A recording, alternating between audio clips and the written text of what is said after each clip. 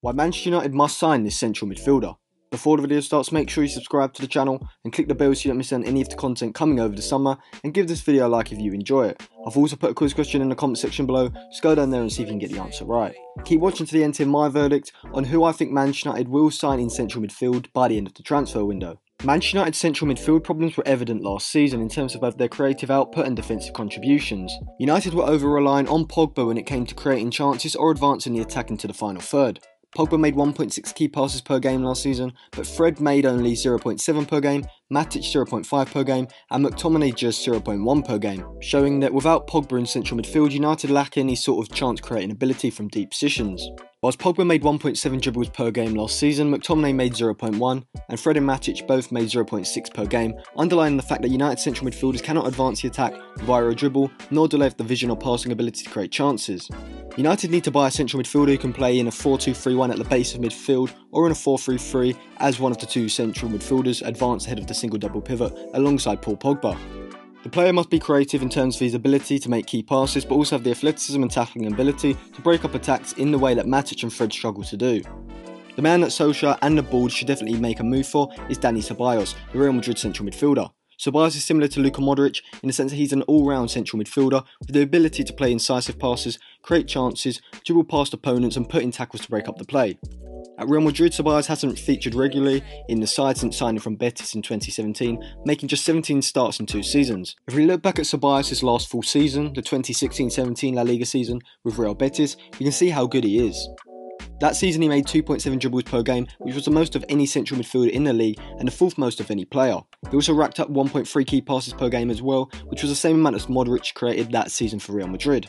Ceballos also made 3.1 tackles per game and 1.9 interceptions per game that season, showing that he isn't just a creative central midfielder, but also one that could play in a midfield 2 or an aggressive pressing system, where the ability for central midfielders to win the ball back high up the pitch is invaluable. If you look at Fred, Matic and McTominay, they aren't midfielders who can inject energy into the play with an explosive dribble in the same way that Ceballos can. If United sign Ceballos, he can play in a midfield double pivot in a 4-2-3-1 alongside Fred with Pogba ahead.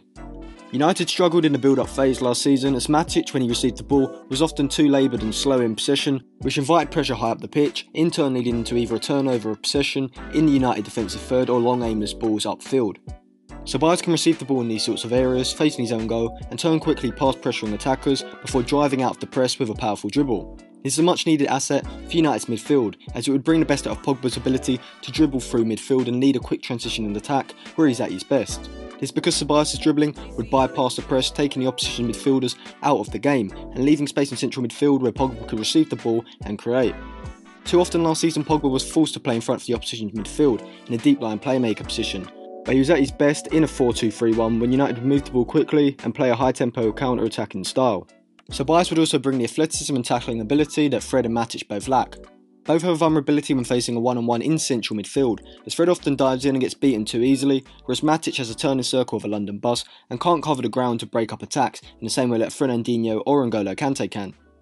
Ceballos can cover the ground quickly, put in a tackle and read the game to make interceptions. To me, Ceballos is one of the best young central midfielders in the world. He's versatile, can create chances, advance the attack via a dribble from deep, and can break up attacks in the way that most creative midfielders can't. He should be a priority signing for Manchester United, as it looks like Madrid would be willing to sell the Spaniard for around £40 million, which is a fantastic price for a 22-year-old midfielder who's good enough to play at most top clubs in Europe.